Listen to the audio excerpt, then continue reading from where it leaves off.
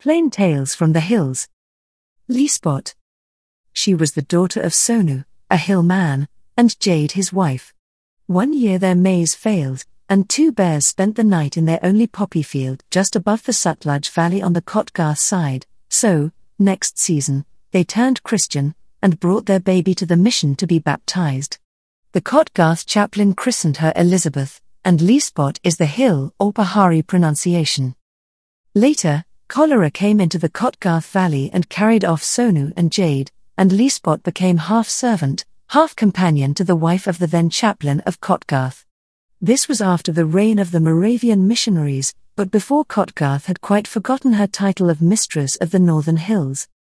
Whether Christianity improved Lispeth, or whether the gods of her own people would have done as much for her under any circumstances, I do not know, but she grew very lovely. When a hill girl grows lovely, she is worth traveling 50 miles over bad ground to look upon. Lispeth had a Greek face, one of those faces people paint so often, and see so seldom.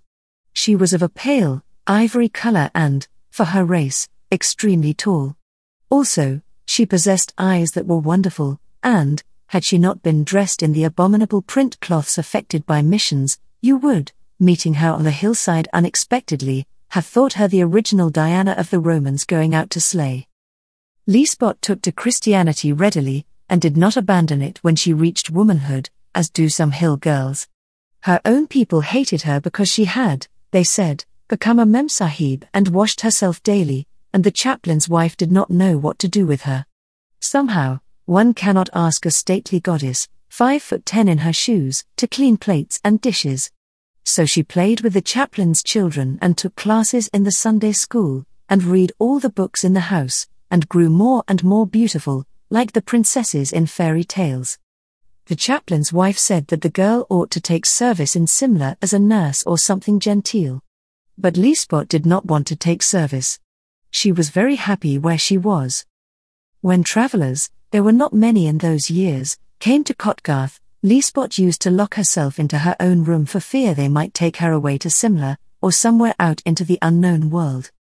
One day, a few months after she was 17 years old, Lispeth went out for a walk. She did not walk in the manner of English ladies, a mile and a half out, and a ride back again. She covered between 20 and 30 miles in her little constitutionals, all about and about, between Kotgarth and Narkunda. This time she came back at full dusk, stepping down the breakneck descent into Kotgarth with something heavy in her arms. The chaplain's wife was dozing in the drawing room when Lispeth came in, breathing hard and very exhausted with her burden. Lispeth put it down on the sofa, and said simply, "This is my husband. I found him on the Baggy Road. He has hurt himself. We will nurse him, and when he is well, your husband shall marry him to me." This was the first mention Lispeth had ever made of her matrimonial views, and the chaplain's wife shrieked with horror. However, the man on the sofa needed attention first. He was a young Englishman, and his head had been cut to the bone by something jagged. Lispeth said she had found him down the Khud, so she had brought him in. He was breathing queerly and was unconscious. He was put to bed and tended by the chaplain, who knew something of medicine, and Lispeth waited outside the door in case she could be useful. She explained to the chaplain that this was the man she meant to marry, and the chaplain and his wife lectured her severely on the impropriety of her conduct. Lispeth listened quietly, and repeated her first proposition.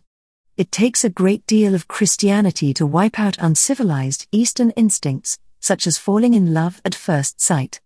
Lispeth, having found the man she worshipped, did not see why she should keep silent as to her choice. She had no intention of being sent away, either.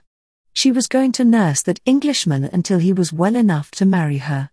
This was her little program. After a fortnight of slight fever and inflammation, the Englishman recovered coherence and thanked the chaplain and his wife, and Lispeth, especially Lispeth, for their kindness. He was a traveller in the East, he said. They never talked about globe-trotters in those days, when the P&O fleet was young and small, and had come from Dehradun to hunt for plants and butterflies among the Simla hills. No one at Simla, therefore, knew anything about him.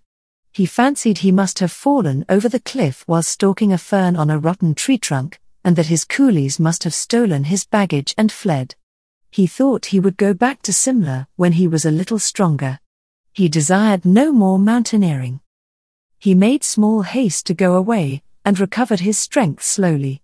Lispeth objected to being advised either by the chaplain or his wife, so the latter spoke to the Englishman, and told him how matters stood in Lispeth's heart. He laughed a good deal, and said it was very pretty and romantic, a perfect idyll of the Himalayas, but, as he was engaged to a girl at home, he fancied that nothing would happen. Certainly he would behave with discretion. He did that. Still he found it very pleasant to talk to Lispeth, and walk with Lispeth, and say nice things to her, and call her pet names while he was getting strong enough to go away. It meant nothing at all to him, and everything in the world to Lispeth. She was very happy while the fortnight lasted, because she had found a man to love. Being a savage by birth, she took no trouble to hide her feelings, and the Englishman was amused. When he went away, Lispeth walked with him, up the hill as far as Narkunda, very troubled and very miserable. The chaplain's wife, being a good Christian and disliking anything in the shape of fuss or scandal, Lispeth was beyond her management entirely, had told the Englishman to tell Lispeth that he was coming back to marry her. She is but a child, you know, and, I fear, at heart a heathen, said the chaplain's wife.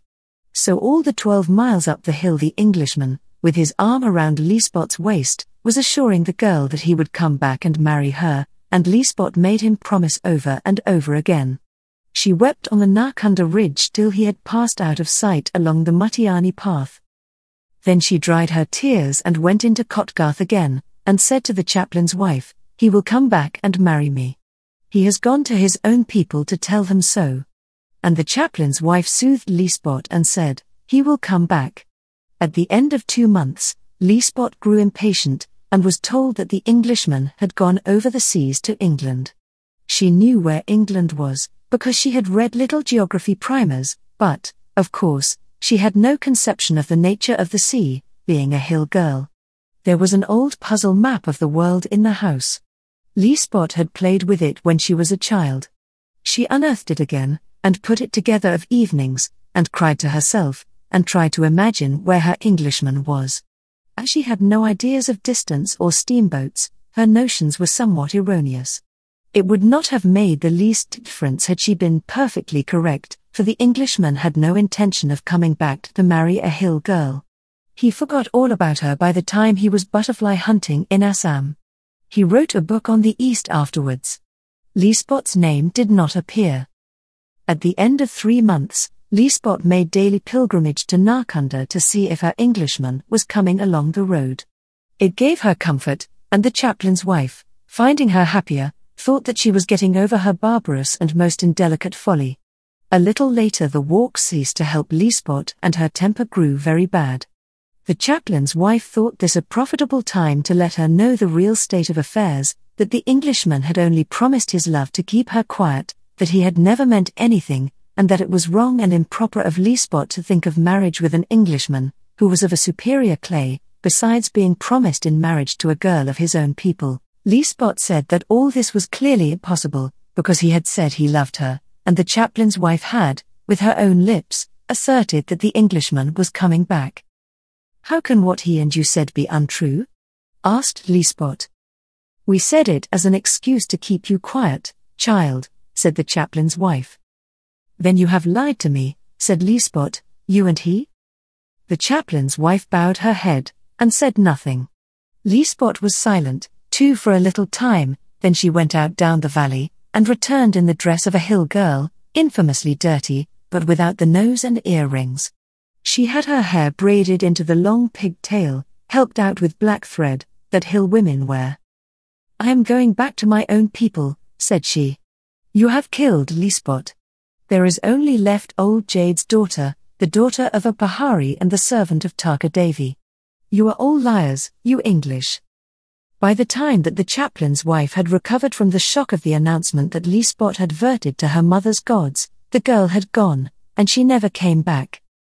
She took to her own unclean people savagely, as if to make up the arrears of the life she had stepped out of, and, in a little time, She married a woodcutter who beat her, after the manner of Paharis, and her beauty faded soon.